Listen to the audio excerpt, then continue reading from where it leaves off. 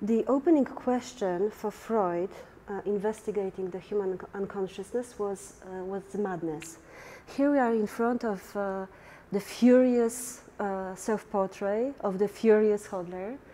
This is a painting that he created when he was not even 30 years old, and you really see like how the inner expression is trying to get out, and how the artist is trying to capture something that is really difficult to capture. And so for me, this painting was another point to link with Freud's theory and the ways how he was describing the unconsciousness.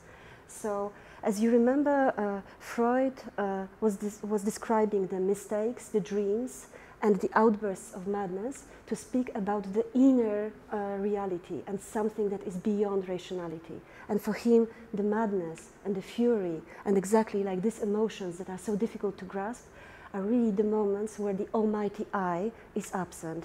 The moment where the wave of fury is coming to us, we can really say, this is not me who is thinking right now, this is something outside.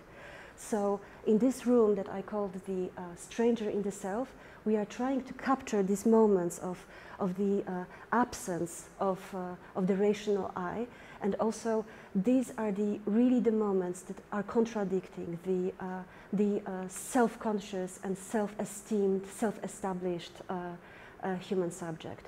This is also the way how the 19th century painters, Hodler, but here you are seeing the works by Paul Klee, and there's also the works by Ernst Kreidorf.